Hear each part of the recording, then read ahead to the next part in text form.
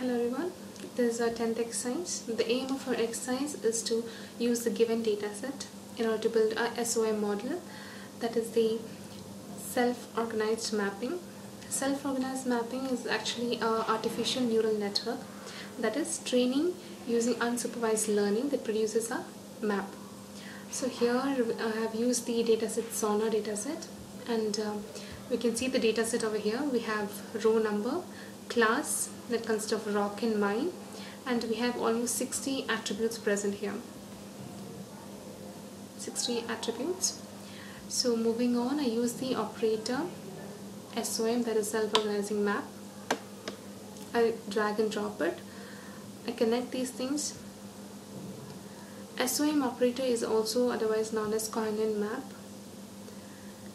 and it helps us to get a low dimensional view from a high dimensional data. So after doing the needed connections, let us run it. Yes. So previously we saw that the original data set, there is a Sonar data set, it had 60 attributes, attribute 1, 2, 3 up to attribute 60. But after we applied this SOM operator to the data set, what we have is we create artificial attributes, that is SOM0 and SOM1. These are not the actual attributes but the attributes that are generated by the SOM operator. So in this way we can generate the SOM model, and this is the statistics of it. So this was our experiment, and the SOM model, it contains two modes actually, training mode and mapping.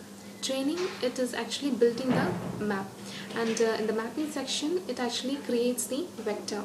It contains components which are known as nodes or neurons, and each node is associated with a weight vector, which is the average of the input data. So this was our experiment. So what we did is we retrieved the Sonar dataset, which actually contained 60 attributes in it, and we used the SOM operator, which is also known as Kohonen map, and we did the needed connections. After we run it, we get the result as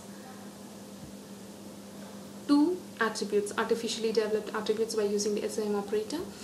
And why this exactly 2 operator is displayed is because the parameter here on the right hand side, number of dimensions, we have given it as 2. So for that reason we got 2 artificial attributes generated. If you change this number and give 4, 6, the attribute number will increase, and we'll get the output as 4 attributes.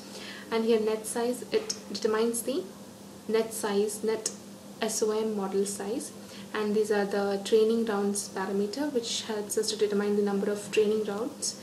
And similarly, by adjusting these outputs, these parameters, we can change the outputs.